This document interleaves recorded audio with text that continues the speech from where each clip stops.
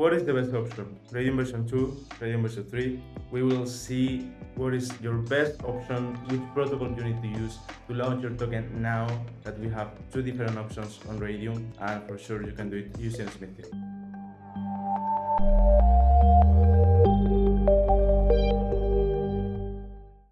If you didn't know, Raydium has launched Raydium version 3, which is a new UI that comes with a new standard, with a new protocol for the liquidity pool, CPMM. Before we had Raydium version 2, which had their old standard, which is AMM, Automated Market Maker, and now they have made this Automated Market Maker with this new protocol and this new version, which allow us to create a liquidity pool much cheaper because we don't need to use an open book market. So let's go deeper on how we can do it and why we should or we shouldn't use this new version. If we go now to liquidity pools and we click on create, we can create a CLMM, which is not the best for a token, or AMM with this new standard, which is CPMM. Okay, here is not stated, but they announced that if you are launching an automatic market maker, a liquidity pool with this standard now on Raydium version 3, you are using CPMM, okay, which is a new program they created. This one, I will show it to you later. And if we click here on continue, we will only need to put the base token, the quote token, and the price for the launch. Before, we needed to add the open pool market and with the tick size, the min order size, and all this.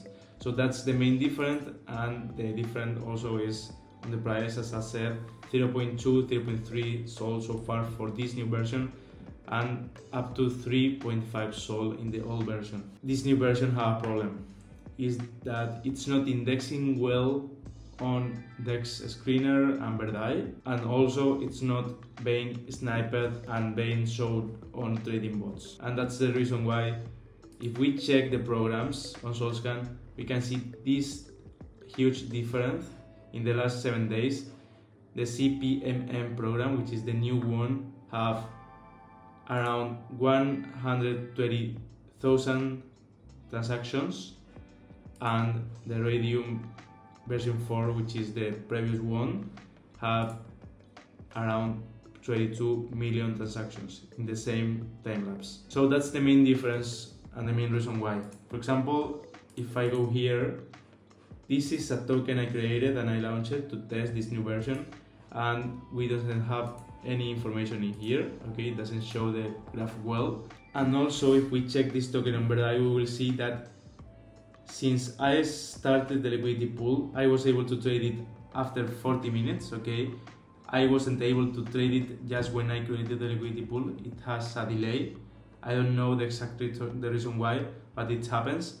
And if you see, there is only one transaction, which is myself trying to buy the token, but it was not sniped and listed anywhere, so it's like invisible for everyone. And that's a problem. I mean, we may complain about the snipers, but we need them to generate the first volume, to generate the first traction, and to attract people. So this is the main problem we have right now with this version, and that's the reason why I wouldn't recommend you to use this standard, at least for now. We can see the difference of volume, and for sure, if you are looking to attract as much people as possible, you need to use the protocol with more volume and that most people is using. In both cases, if you want to create your liquidity pool, you can come to Smithii, you can come to create liquidity pool, you will have the link in the description, and create your liquidity pool on Raydium version 3, on version 2, whatever you prefer. You can create on version 2 for only one sol. Okay, if you select here the advanced options, you can select a 0.4 open pool market. Here you have a tutorial on how to do this, and it will be cheaper, not as cheaper as the version 3, but it will be on the version 2 and really cheap as well. So in conclusion, Raydium version 3 will be a banger really soon, once it's indexed properly, once it's working properly everywhere, and will be the new meta for sure. But for now, until some weeks or month, we should use Raydium version 2 in order to push our token to get a big market cap and reach the volume we need to success in the market. So that's all for today. Thanks so much for watching and see you in the next one. Bye bye.